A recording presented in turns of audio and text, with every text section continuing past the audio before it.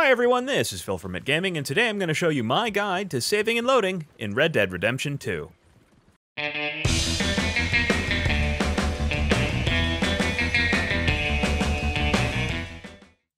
So let's say you're playing Red Dead Redemption 2 and you find yourself in a situation where you want to reload a save. So I don't know, maybe you accidentally brandished a gun randomly and aimed it at somebody that was actually, you were going to try to help.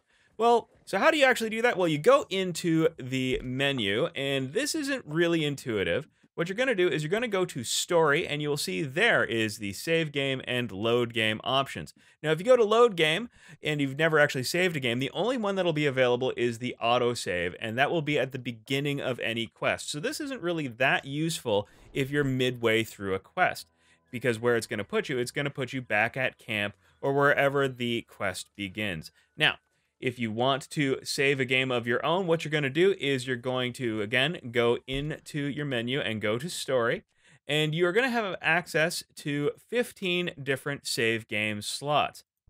Another great idea is to make sure to save more than once, so occupy 2 slots with the same save file, because in doing so, you've added redundancy, and if you accidentally save over one, you at least still have the other.